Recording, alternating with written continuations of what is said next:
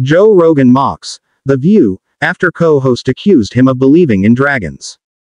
Podcast host Joe Rogan has once again turned humor into his weapon of choice, mocking The View, after co-host Joy Behar claimed he believes in dragons. Rogan updated his bio on X, formerly Twitter, to read, "Dragon Believer, embracing the lighthearted controversy."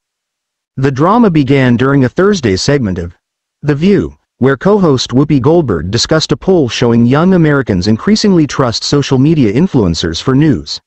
The conversation shifted when Behar lamented that the U.S. had devolved from trusting figures like Walter Cronkite to figures like Joe Rogan. "Joe Rogan believes in dragons," Behar quipped. "I checked it." Her claim, a jab at Rogan's penchant for entertaining unconventional theories, drew laughter from the panel. Rogan, never one to shy away from a jab, responded by sharing the clip alongside his updated X bio, cementing "Dragon Believer" as his new title.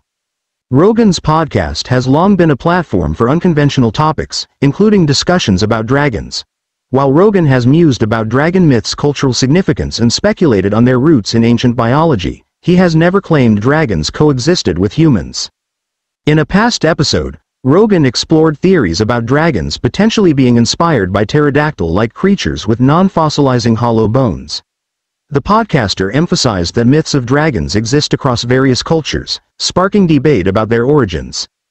Rogan's response has delighted his audience while highlighting a growing cultural divide between traditional media and newer, independent voices.